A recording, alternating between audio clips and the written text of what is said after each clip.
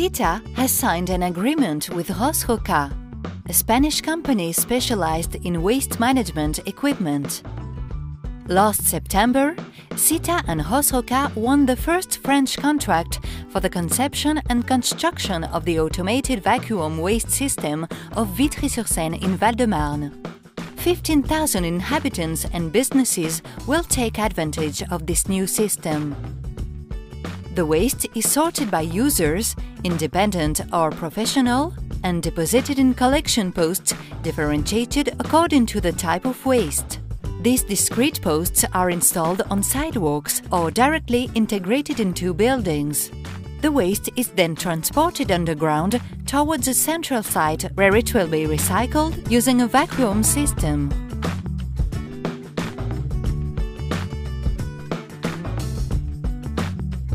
In Vitry-sur-seine, the pneumatic collection is integrated into a global city planning program, whose goal is to improve the lifestyle of its inhabitants, economic development, and mostly high environmental quality.